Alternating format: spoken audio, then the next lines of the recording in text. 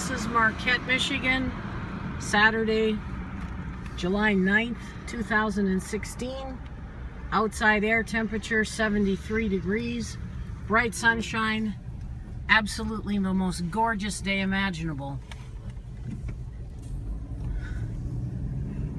Just finished gassing up at the BP station at the corner of 3rd and Fair, heading out to the island.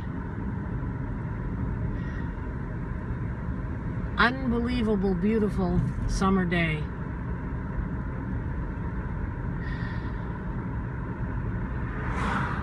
I just finished swimming an hour at Tourville's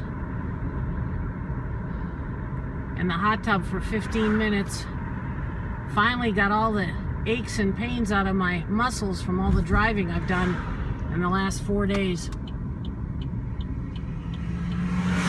There's Lakeview Arena.